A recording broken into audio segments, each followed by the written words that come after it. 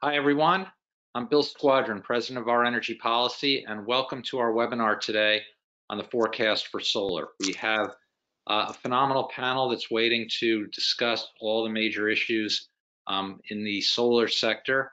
And before we do that, in addition to welcoming all of you for joining us today, I want to remind you that we have an opportunity to ask questions, which we'll do in the second part of the hour.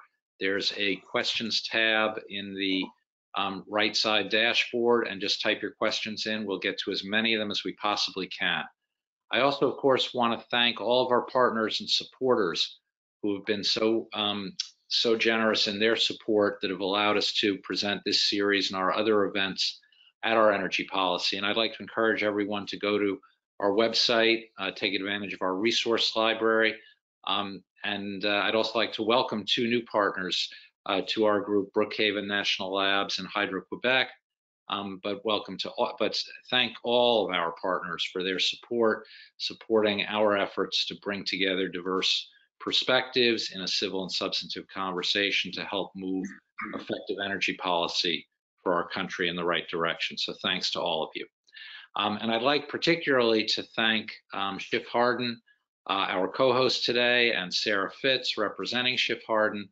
I'm going to turn it over to Sarah in a second. She is a partner, one of the legal experts in the energy field, represents and advises clients on financings, joint ventures, mergers and acquisitions, development projects. She, in addition to that, is involved in numerous things on the board of the Regional Planning Association in the New York area, the co-chair of the Power Law Committee of the ABA. So without any further ado, I'm going to turn it over to Sarah, and she's going to get things going. Thanks, Sarah. Thank you very much, Bill. Schiff Harden is really pleased to support our Energy Policy Foundation and the OEP Energy Leaders series. Schiff Harden is a national law firm with proven track record of supporting our clients' success in energy and infrastructure projects. I'm also pleased to announce that as of March 1, we will be merging with Arent Fox and will be known as Arent Fox Schiff. And we look forward to continuing to support our clients from the combined platform. It's now my pleasure to introduce my friend, Dr. Michael Dorsey, who will be leading the Q&A on this program. Dr. Dorsey is a co-founding partner of Ibersun Solar, a Spanish utility developer.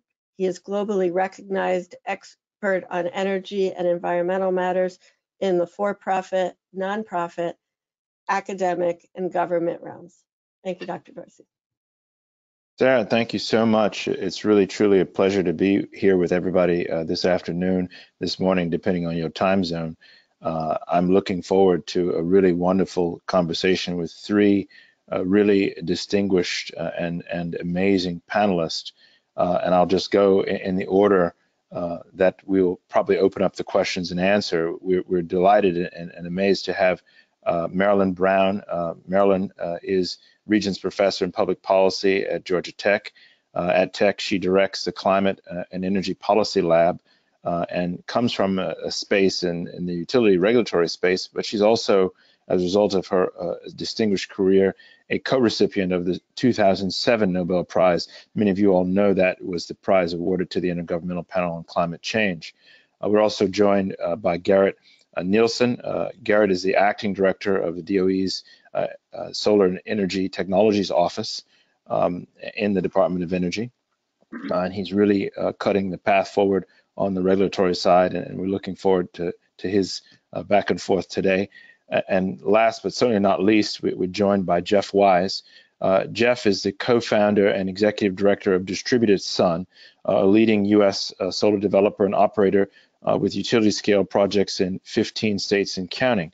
And at Distributed Sun, Jeff leads capital formation and business development efforts. So it's truly a pleasure to have you all here to push this conversation around the future and the forecast of solar. So let's get right into it. Makes sense to think of sort of the top level issues. Let's start with Marilyn. How would you describe the current state of the solar industry from your vantage? What are the challenges that you see? And what are the things particularly that have slowed some solar development down in recent years. Can you talk about those issues?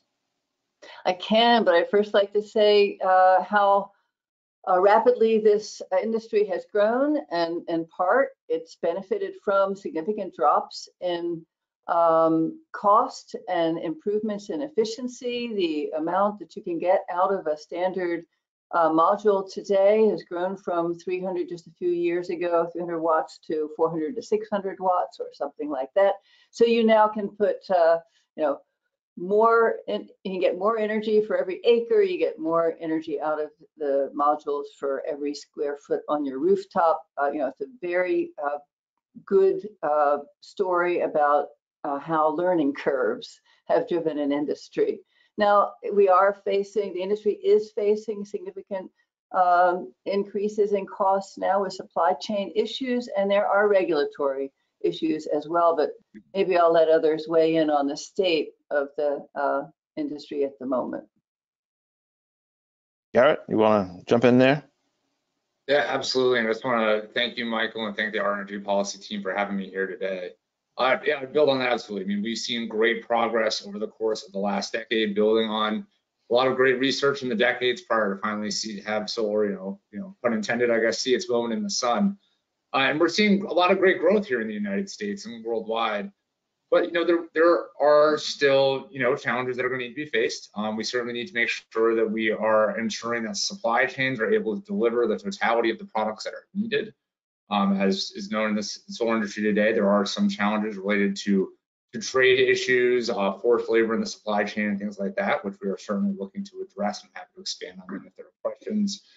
And then also we need to make sure that we have the domestic capacity to be able to deploy all of the solar that we need. So this includes making sure that we have the robust, diverse, and frankly large workforce to be able to get all the solar that we need into the field.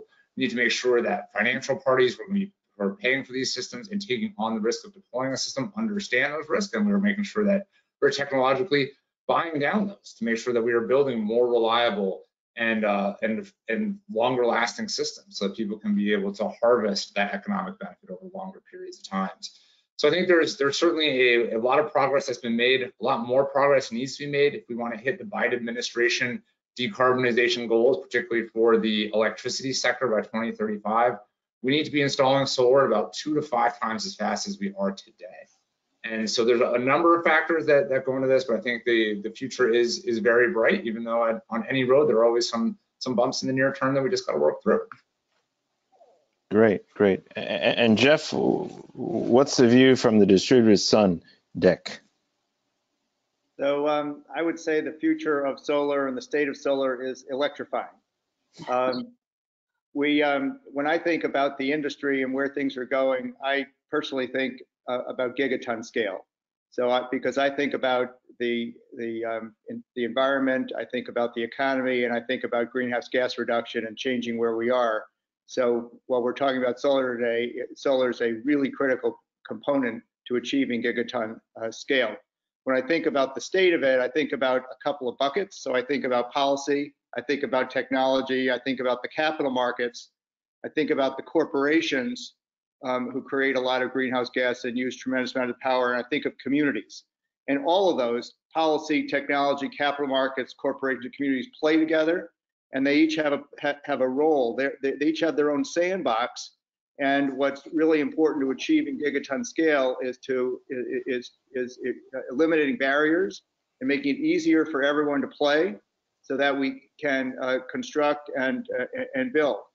I'll conclude this part just by saying that my view and Distributed Sun's view is that market approaches drive U.S. decarbonization and competitiveness, right? So everything that we do and everything that we advocate for is in the realm of enhanced market approaches, because it'll get us to decarbonization faster, and it'll help make both the United States more competitive and this industry and the solar industry more competitive.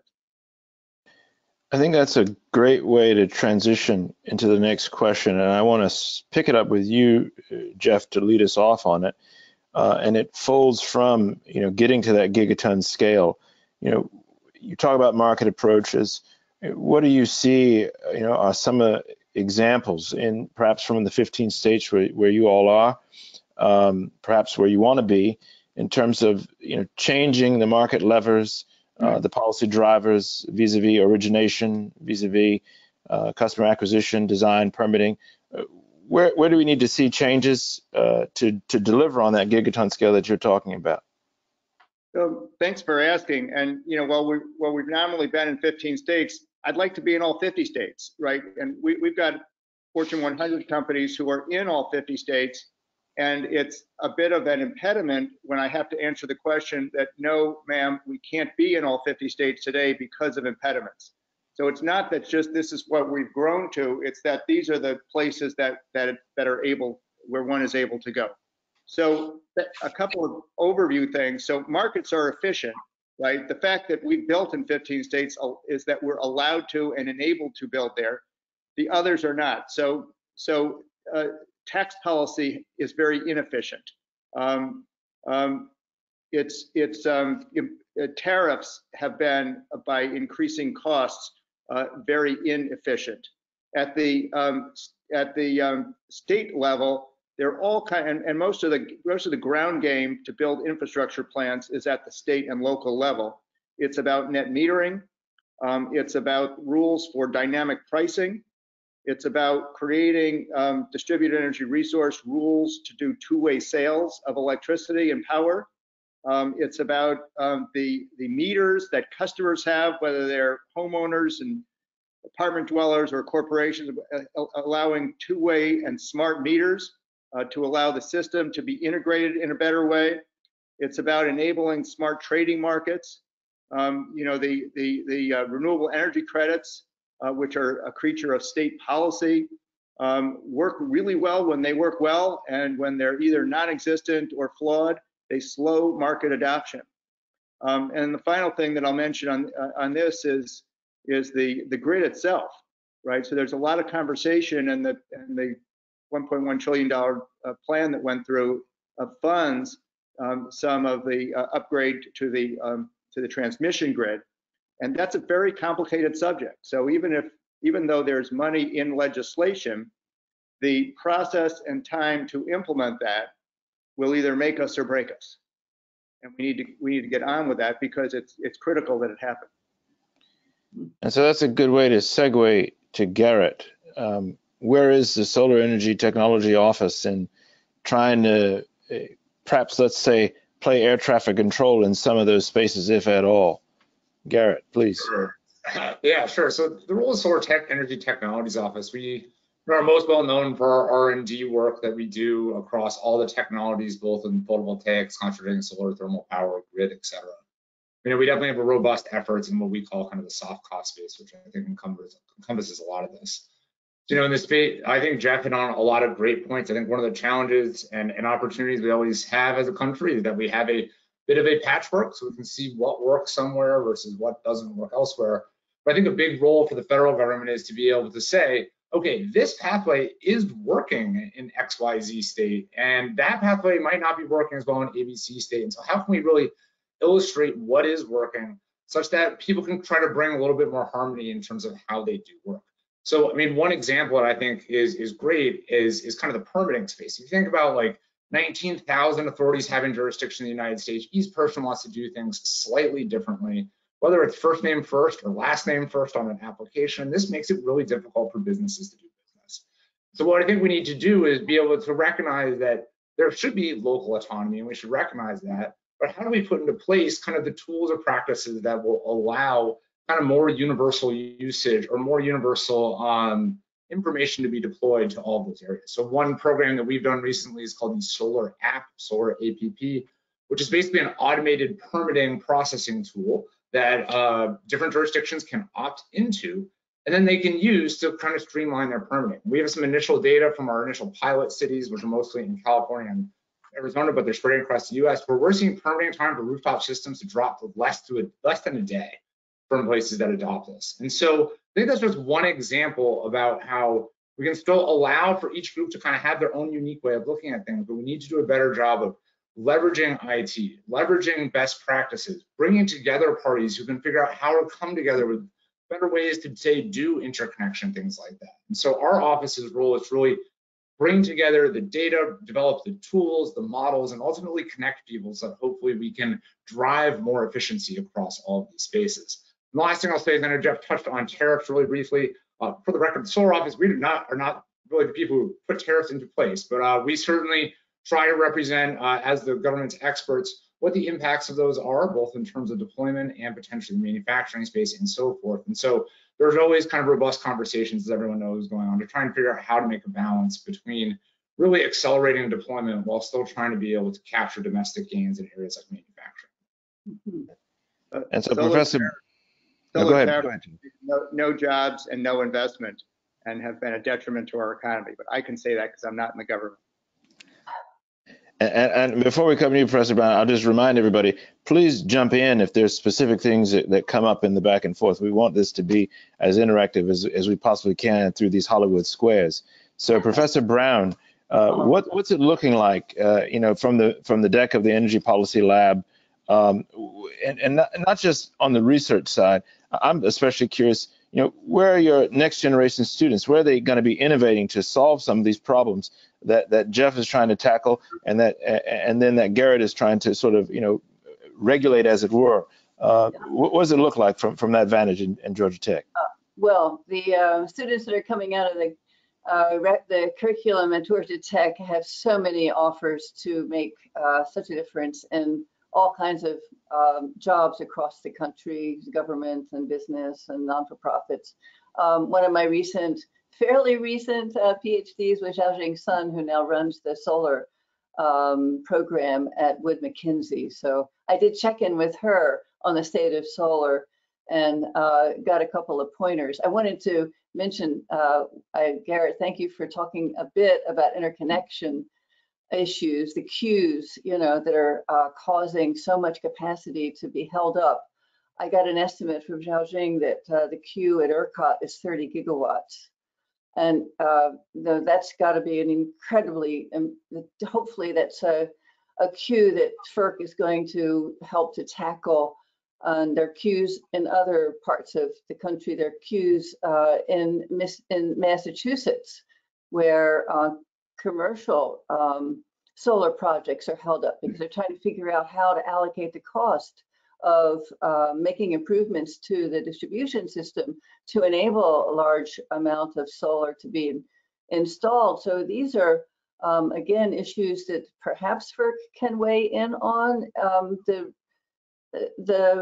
FERC jurisdictional authority is typically linked to things such as congestion, but I believe that they're going to begin interpreting that also to more broadly talk about reliability. And what does it mean to have this backlog and insufficient capacity of solar reaching the marketplace from a reliability perspective? So, hopefully we'll have a couple of federal agencies helping to break through this logjam of projects that are in the queue.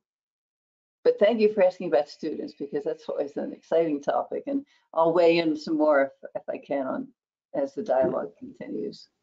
Excellent, wonderful. So in this sort of what's stalled and what's not, I want to pivot to something that a couple folks have flagged in terms of tariffs and trade. Nearly 2/3 of modules, are coming and produced in China.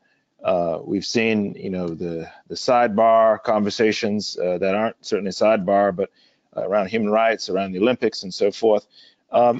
What do you see, or do you see, this, I'll say, bias to China in production?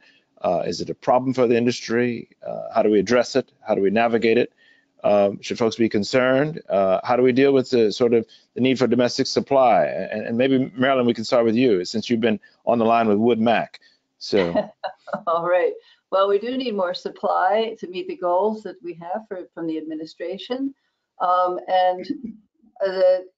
It's very difficult to be competitive in the world market when you have to pay 3 or 4 times, you've got to pay layers and layers of tariffs. So when Germany goes to purchase solar panels from China, they pay, well, half the price or something that we do. So it's very difficult to compete under those circumstances. But given that we're going to have those tariffs for a while, so within that framework, I am very interested in the ability to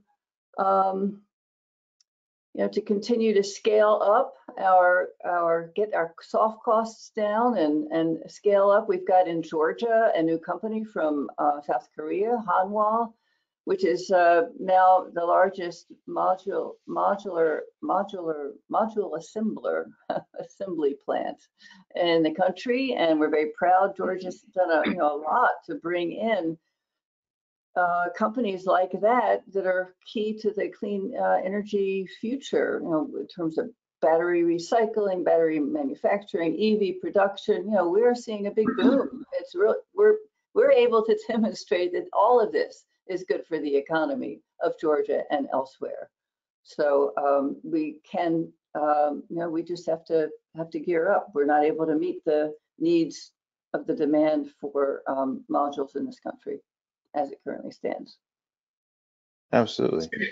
Maybe I can hop in there. So I just want to touch on one thing or a couple of things related to this. It's a really important question. So obviously, if you're any business, you'd be hard pressed to find a business that's excited to have one supplier for one component or have one thing. You want to have multiple robust supply chains. And today, there are portions of the module supply chain that are almost wholly owned in China. For instance, the wafering portion of the manufacturing process, the ingoting portion, is about 97% contained in the United States, China rather. So while we do have modules being built out at places like Hanwha in Georgia, and that's great, that doesn't eliminate the bottleneck that's further upstream. And so I know at the Department of Energy, we're very interested in thinking about how we can diversify our supply chains. I mean, one, we obviously want to be cognizant and don't condone the use of forced labor or anything like that in any supply chain for people that are going to be supplying modules to the United States. So of course, we need to be dealing with that challenge, and we are very actively engaged with a number of different organizations in the DOE to address that. I realize we might not be moving as fast as some people would like, but it is stuff that is actively moving on a day-to-day basis. In terms of kind of the broader different components of a module, we are obviously looking at whether there's alternative technologies like perovskites and things that might be way out in the future. But in terms of the near term, I think there is definitely room for us to potentially be driving more manufacturing of further upstream portions of the module. And that is something that I think Senator Ossoff had put out in a bill that people are talking about including in Build Back Better. And also beyond that, we also want to make sure that if manufacturing capacity doesn't get built here, that what are our options to be able to diversify it just beyond the countries where it essentially resides today? So how can we think about calling it friend shoring? We're just thinking about the finding other people who have kind of similar values in similar ways and desires of what they want to see out of products delivered to us. And I think this has become a continually critical area because all the countries in the world have some very ambitious goals as it relates to deploying solar energy. And that just means going to be continuing to grow the manufacturing capacity to be able to deliver all of those goals. And so for all countries, I think we're going to want to see a broader diversification of who is making these components, who is selling these components, and how we're getting them into countries so we can be as robust as possible to mitigate kind of the ebbs and flows or peaks and valleys of an industry and trying to have something that's more consistent and sustainable over the long term to meet the very ambitious administration goals. So with my gigaton hat on, right, we need to get there faster. We need to get to the goal line faster. The planet's not waiting for us.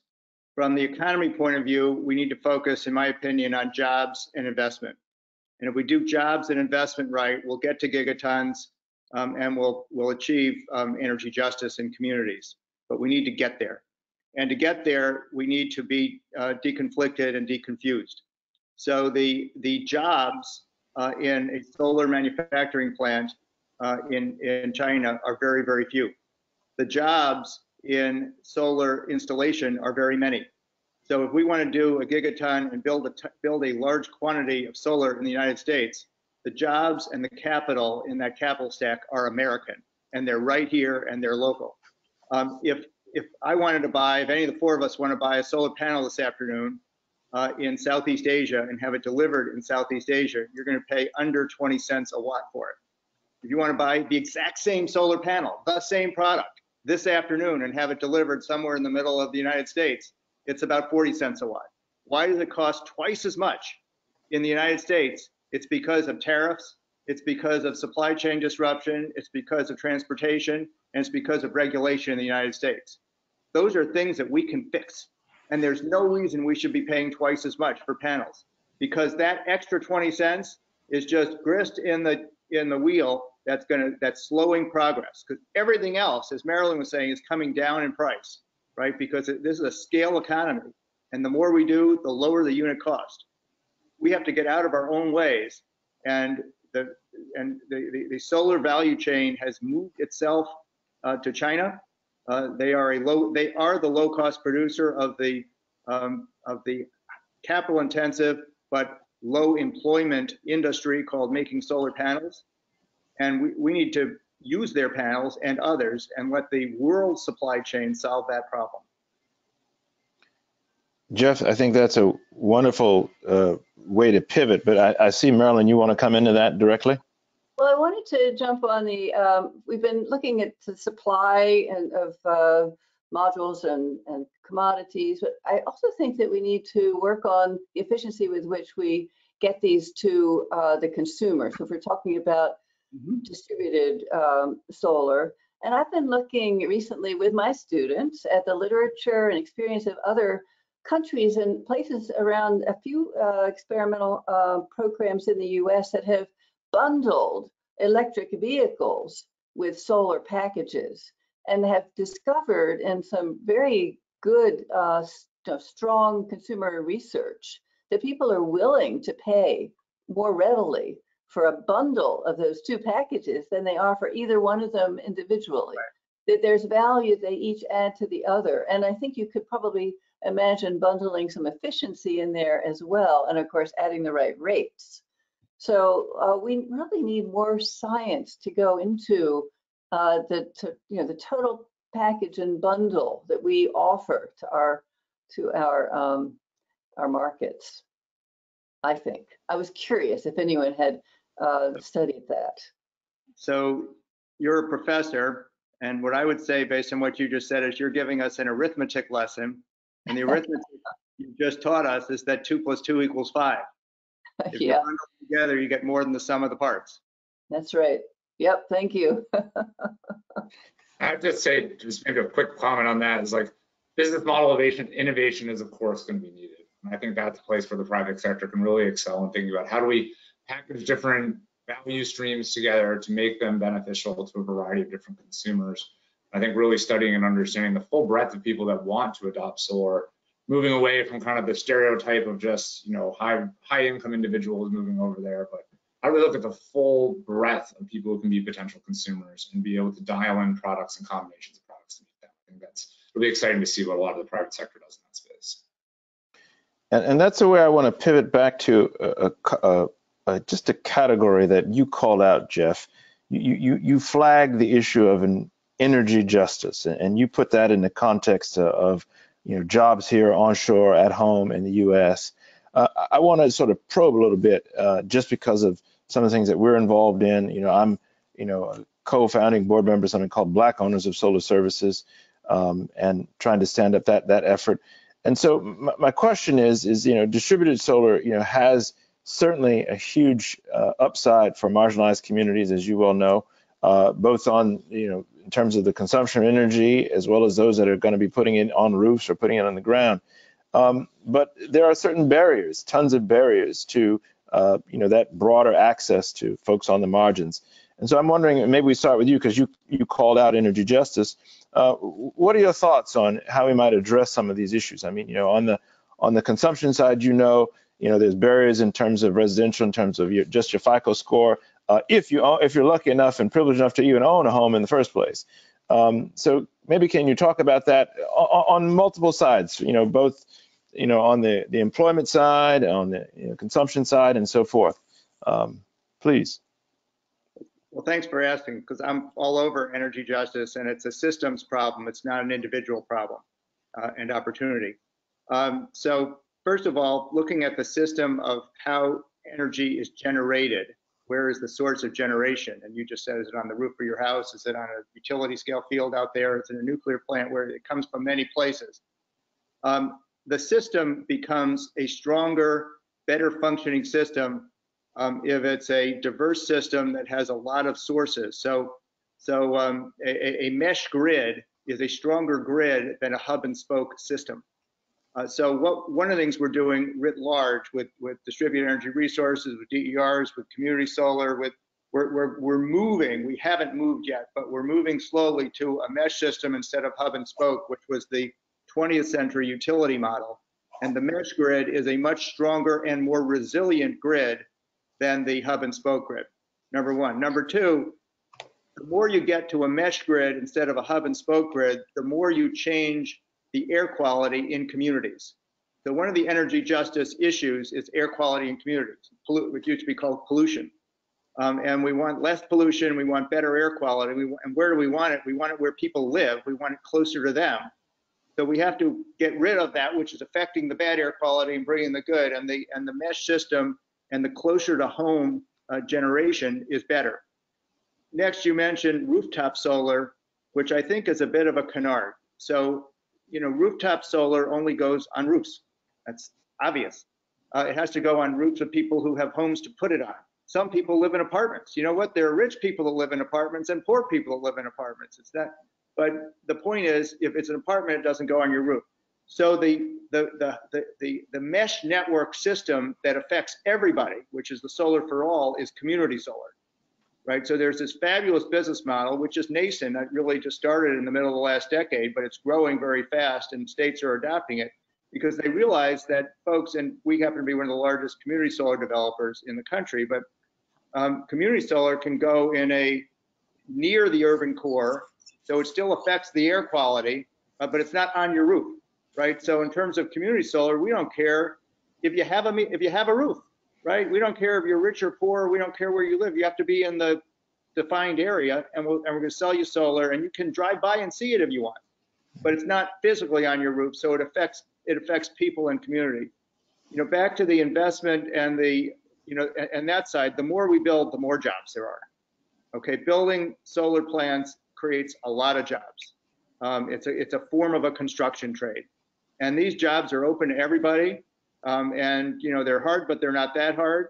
And you know, people need to get trained. People need to get trained in the workforce to do these kind of jobs. And the more the market expands, the more Maryland will be encouraged to train the people and give them degrees and get out there. So I think we're making good progress, but we have to get on with building the core bigger, because the more we do, the more the units will help communities. It'll improve air quality. It'll improve individual lives. Great. Yeah, I might hop in and maybe build off a couple of those comments, because I think you hit a number of things right on the head. So, you know, one, thinking about kind of that grid resilience or kind of mesh network grid, that's very important too. Unfortunately, we have a number of underserved communities that are kind of at the end of feeders and things like that. And we need to really be thinking about how do we provide reliable and resilient energy to everyone. You know, in terms of the business models, I think community solar is absolutely one, and I commend Jeff for being one of the businesses that's really trying to go into that market. We run a program called the National Community Solar Partnership, where we're trying to bring together more parties to share best practices, to share more about what can be done, and work with, say, states or utilities or others in really kind of cohort-based groups to be able to share best practices, understand how it's working with it. Otherwise, we actually launched a recent portion of that program called Credit Ready Solar, which we're very excited about, which are really looking at how do you finance systems that would have very focused on potentially low-income households.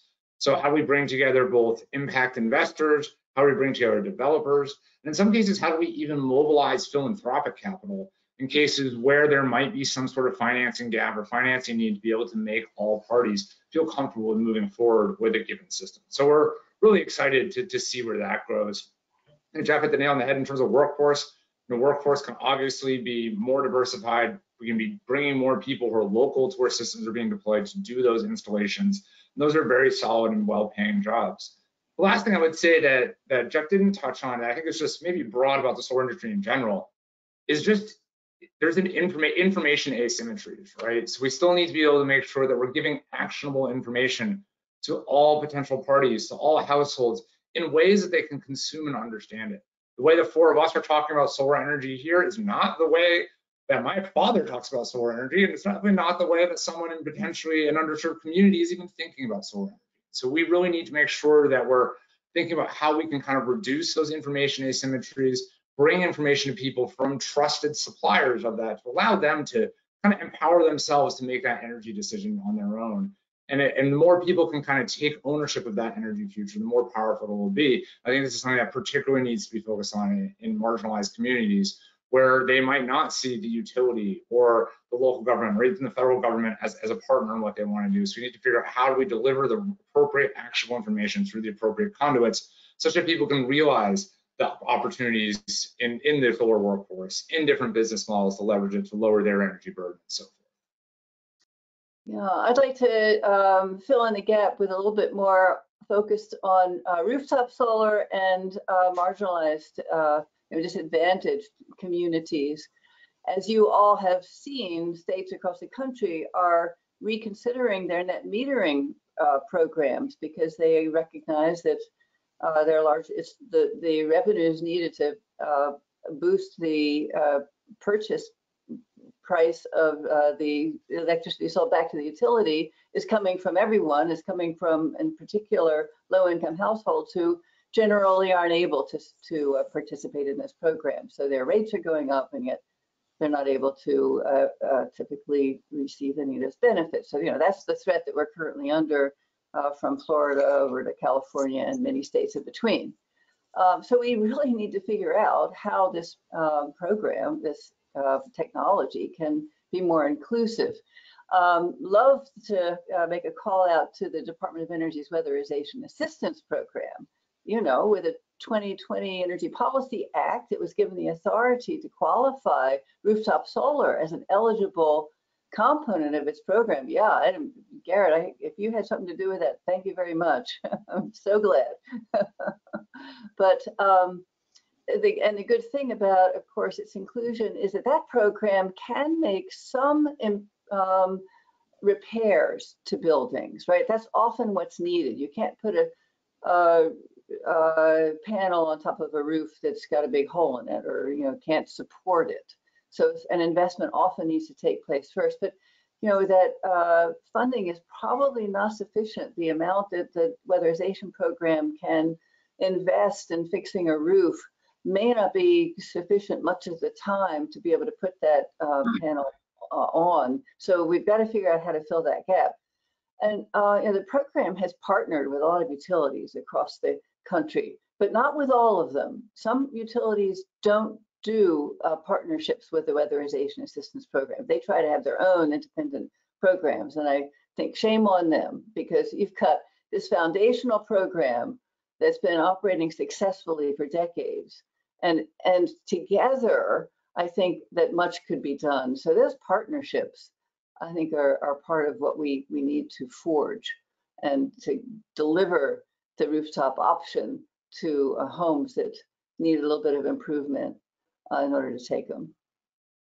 Well, I'm glad you flagged, Professor Brown, the sort of, I'll call it some of the dissonance in some approaches with utilities and with respect to distributed energy resources. And I want to get to that question, but before I do, I want to just encourage folks in the audience to please, put your questions in the chat, because we're going to probably have maybe one more round of questions before we come to some of those questions. I'm sure folks out there are eager to bring some questions to all of you. So I encourage people to do that. So with respect then to distributed energy resources, right now, as you all know, and you mentioned, Professor Brown, the challenges in California and Florida and so forth, and we all know too well, those of us certainly on the business side, those challenges coming forward. Where do you see this dissonance between utilities and DER managers, as it were, playing out? Is it going to get worse before it gets better? Are we going to, in my home state of Michigan, there's a cap that utilities have on the law, on the books, of 1%. A couple of utilities, actually one, has gone and repeatedly asked to go above that cap. They've actually gone up to, I think, 3% of their overall, installs. So Where do you see that playing out? Do you see some new states getting into this that are going to be walking back DER? What's your read of it so far? I'll jump in since I was the last to talk.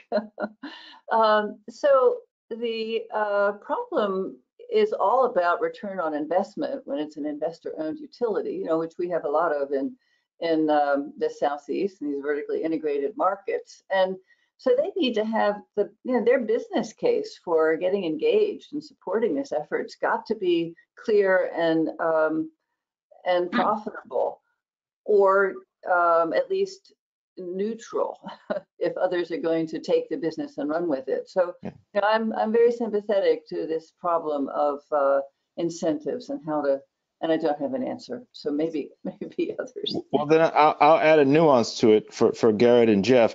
Does the business case trump the overhang of the climate catastrophe? Last I checked, we're in both.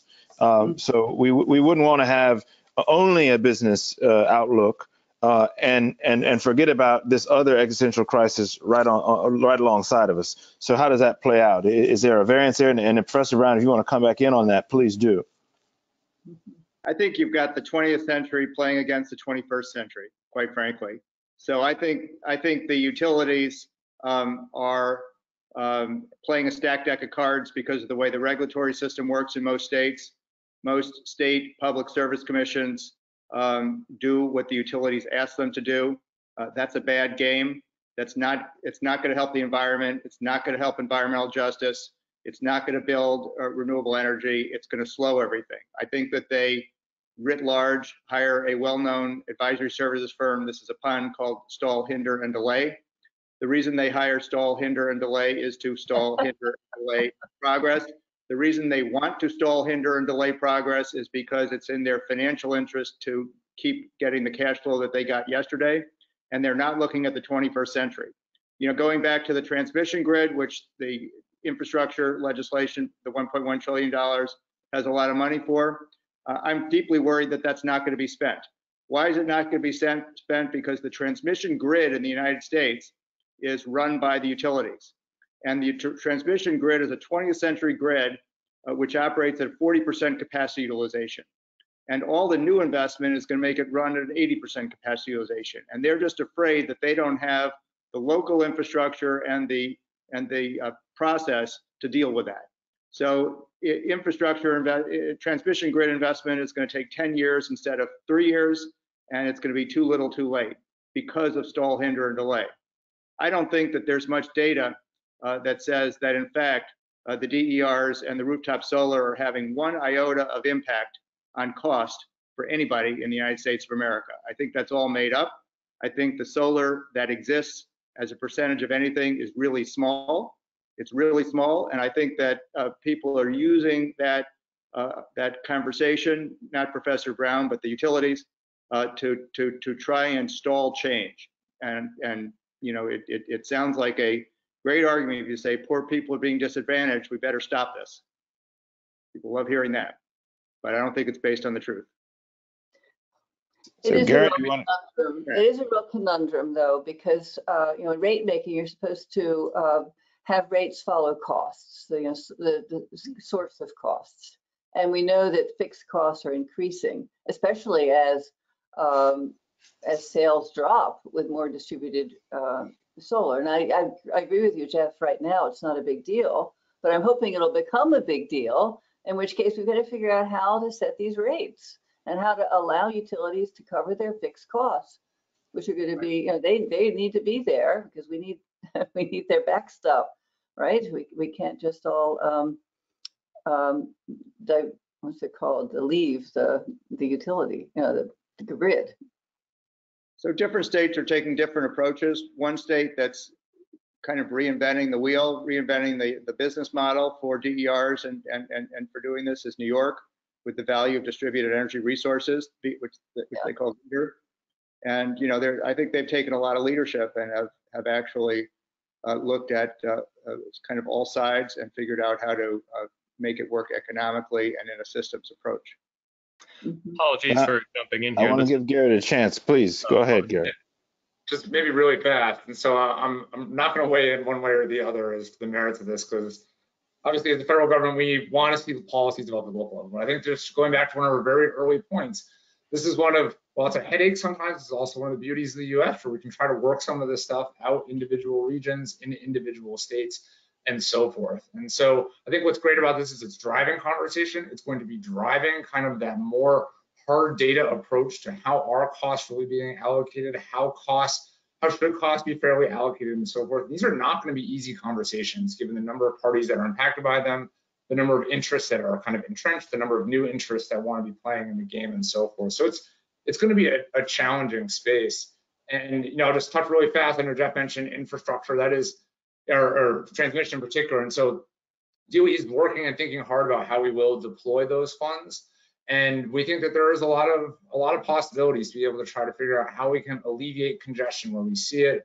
How can we, instead of maybe laying more transmission, think about how we upgrade the capabilities that we have in existing transmission so that we can be handling more capacity and things of that nature. So a lot of conversations are happening on that front. But just to circle back, this is definitely a topic that is big, this kind of DER versus utilities end of the spectrum. It's not something that's going to be solved this year or next year or maybe by 2030. But like, it's really driving an important conversation. And I think what's great is that now we can move from a point of having kind of emotional conversations to trying to figure out how do we dig to the actual data? What does the data tell us about how this works? What are some optimal ways that we might be able to be spreading costs in an equitable and fair manner? So it'll be really interesting to see how this conversation evolves in the months and years to come. Well, the last thing I want to be associated with is stall, hindering, or delaying questions that we have from some of our audience.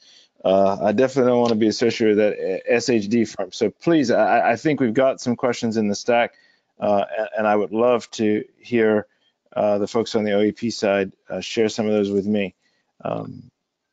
Perfect. Thank you so much to all our panelists. We do have numerous questions lined up, so we'll get through as many as we have time for. First question here, and we've talked a little bit about this already, but this is from Khalifa Lee regarding sort of outreach to low income and disadvantaged communities. Curious for panelists' thoughts on how do we actually create programs, grants, and boards? What's the best approach to create these programs that can help these communities? Sort of top down. Yeah, I can try to hop in there. I mean, I think as I was alluding to earlier, I think a big part is finding the appropriate person to be delivering a message. Who is the trusted messenger in a local community, and how can we equip them with as much factual information about what solar can mean to a given community? And how do we make sure that we are being honest about it, right? So if the biggest challenge to your community in terms of, say, a weather event is snow, then maybe we want to be talking candidly about using other generation resources, right? So I think one of the part is we need to make sure that we're not just kind of coming in from a self-serving standpoint, that we're bringing all the information to the table. And so finding some of those local parties is big. And I think another very important part of that is making sure you're providing those local information providers with the resources to do it. So we've tried to stand up a number of programs over the years where we fund different parties to kind of work with local level entities so that they can provide technical assistance to rural communities and so forth. But sometimes people actually need resources to be able to even receive technical assistance. How can you make sure that you're building or making the space available for two people to be able to interact and exchange that information such that it can get to the right point? I think that's the big thing in my mind. It's an information and information trust question, because ultimately, once there is the demand, the markets will come in and help solve that and help deploy the systems. The literature underscores what you just said, Garrett, that you need to engage the public interest groups, the local community action agencies and public interest organizations. They've shown over and over that if you do that, then these programs do attract a more diverse clientele. So that's definitely got to be part of what we do. But I also wanted to make it, toss out for policy designs like pay as you save and on-bill financing. I think there's a lot to be said there. That message again, and you get the trusted messenger kind of idea has to be built into that. But I think that does at least help to get around that initial first cost barrier that is so difficult for many.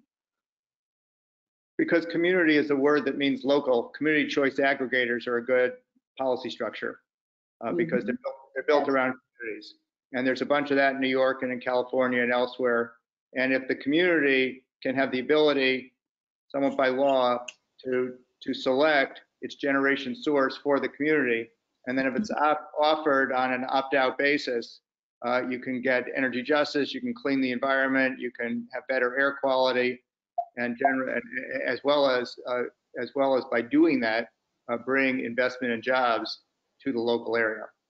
So it's very much win-win as a system, and it's deployed locally. Maybe we can have two questions on deck to go around, because we're gonna run up towards the end, and I want to close out with my last question. So please. One question here. We've had actually numerous questions on this topic, so I'll paraphrase a little bit using this question from Jonah Coca. The lifespan of solar panels is about 25 to 30 years, and there's a growing debate around recycling these waste. What are panelists' thoughts on how we actually handle this issue? Are there programs in place looking forward to the coming deluge of used solar panels? And I had a twist. How might we handle it and be Basel Convention compliant, which everybody on here ought to know about? But go ahead. Maybe I can start with a stab at that. So one, this is a topic that our office takes very seriously. We actually were allocated $20 million in the infrastructure bill to be doing more research and development in the space, trying to really bring together the community. So one of the things that we need to figure out is how to first we bridge the gap between the cost of recycling and the cost of landfilling. If you take out transportation, recycling can cost on the order of $10 to $15 a module. You can landfill a module for about $1 to $3. I've heard of some companies out there with promising new processes that might be able to get it down to the $4 to $5 range, potentially lower, but that's going to need time to incubate and develop. So we're absolutely looking at how can we do this from a technology end. I think another thing we're trying to look at is how do we make sure that we're designing modules such that they are easier to disassemble, easier to reuse the materials and so forth. And finally, is there abilities to be able to refurbish and other second lives to some of these things? Are there different places or value propositions we can derive from that? I mean, ultimately, there's certainly regulatory questions at play with these kinds of things. I know there are petitions related that people talk to the EPA about how to handle solar in different ways, and also solar is handled in different ways in different states, such as California and Hawaii have slightly stricter means by which to handle modules than the rest of the country. So there's a lot to be done here, and obviously with millions of modules deployed, and we're expecting millions more, there's something that will need to be done. But we are definitely have our sights on this challenge, and really want to figure out the best way that we can have it as circular and materials efficient, I guess would be the word, economy as possible. I think that's a good answer. And in the interest of the number of questions we have lined up, we'll move on to the next one if that's all right. Obviously, you all spoke a lot about how do we compensate owners for distributed generation, and we obviously have a lot of questions on that topic here. One question that's come through a few times is, from John Funk, please address the utility argument that owners of rooftop solar are not paying their fair share of costs associated with maintaining the distribution system, and can decoupling delivery expenses from rate per kilowatt hour solve this alleged unfairness? Again, there's the simple answer is that's rate design. It's local. They're demand charges. They get placed over time. And at the moment, it's not an issue because the units are really small. All right, thank you very much. Let's see here. We have had a few questions as well about Build Back Better. Question here from, bear me one moment, from Tim Kaminsky. Were the investment tax credits from the Build Back Better bill to be broken out and considered separately? Do panelists believe they would receive bipartisan support?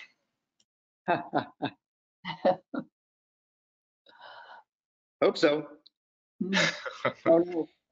A tough one, certainly. The Ouija board of Washington. Lovely. Question from Martin Volker. Increasingly, utility distribution and transmission costs more than generating, increasingly utility distribution and transmission costs more than generating that kilowatt hour locally. Do panelists think distributed local generation will outpace the grid in this decade? I mean, I'm not going to say it's going to necessarily outpace, but I mean, I think it's certainly something to keep an eye on, right? Solar is an extremely unique value proposition in the world of energy that we've ever known. And so I think that's just something to keep an eye on. And I think there will be more people thinking about how does local deployment and increasingly local consumption play into something like that. That also plays into things. How do you deal with controllable loads? How do you think about planning, generation versus loads? And so there's, I'm interested to see how that space will evolve. I am hesitant to do any crystal ball looks. Definitely a trend. I'm not sure that DG will overcome grid and centralized plants by the end of 2030, but maybe one day. Part of the confusion and opportunity is solar is really cool. It can be little, it can be medium, and it can be large. You can put it on a little shed, you can put it on a factory, and you can put it on hundreds of acres, and it still generates electricity. Those are all different business models and different opportunities for change. Thank you for that. We've also had a few questions on sort of the backlog of solar projects. And Marilyn, you spoke a little bit about this at the outset. From David Blockstein, what is going on with PGM wanting a moratorium on solar to connect to the grid? Is solar capacity overwhelming the grid? And from Denise Jacobsberg, can you speak about utilities being overwhelmed by the number of solar projects and the 2-year wait before a project can be reviewed and approved? Why the wait? Maybe I'll add a little bit to that. So I think, as we were alluding to a few times, we're really at like a shift in how energy is working. Many interconnections or utilities set up their programs to work in a linear fashion. So system comes in, they review it, system goes out, and so forth. And now we're reaching a world where solar can be deployed at all different levels of the grid, not just the transmission level, which adds to some of the challenge. There's also different kind of rules for how people can hold their lines in different portions of different grids. So can I just hold a spot in line forever? Or can I hold that spot in line and sell it to somebody else? Do I have to actually be serious about developing something to get into line? How do we handle all different fuel sources in an equal way? So I think I wouldn't say that this is something about our solar is inherently destabilizing the grid at this point. That is not the case. I think this is just the powers that be who are in charge of making sure that the grid is reliable, resilient, and secure are taking their time to make sure that they can live up to their end of that bargain. And so I think with more tools, with more research, more sharing of best practices, we will see some of these bottlenecks, particularly related to interconnection break free. Because when you have gigawatts of systems sitting on the side, that's billions of dollars waiting to be saved. That's billions of dollars of people waiting to be employed, and so forth. And that's in nobody's best interest. I think we're coming up on the end, and before I want to just take the dealer's choice here, privilege of the chair, and maybe in just 10 seconds or 15 max, tell us what we're going to see in the next 5 to 10 years. And Marilyn, since you were going to start, can you start with that?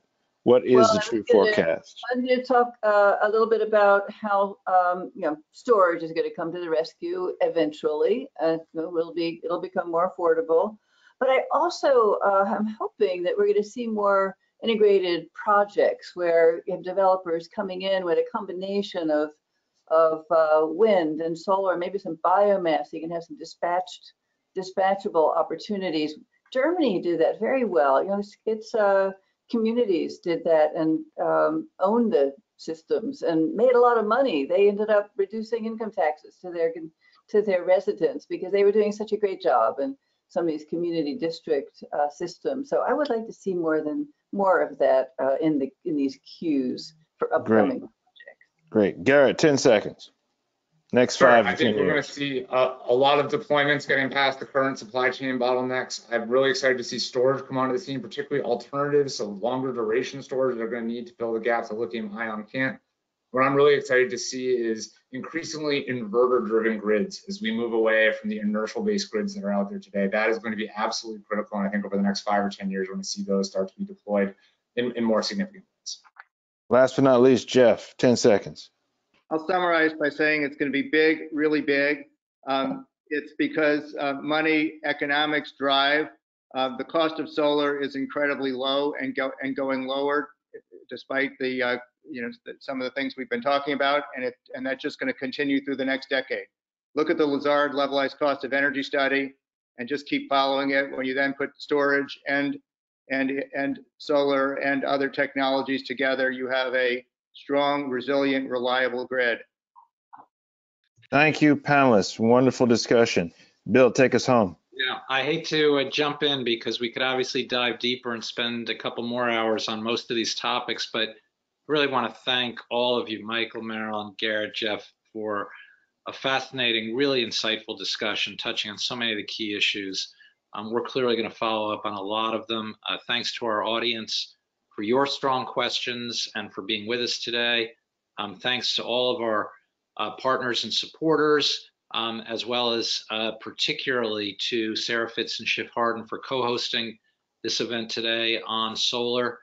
So I wish all of you a very good rest of the week, and look out for our next webinar coming up in early March. And thanks once again to our outstanding panel for this discussion. All the best to all of you, and have a great rest of your day. It's been Thanks, fun. everybody. Thank you. Thank you all. Bye.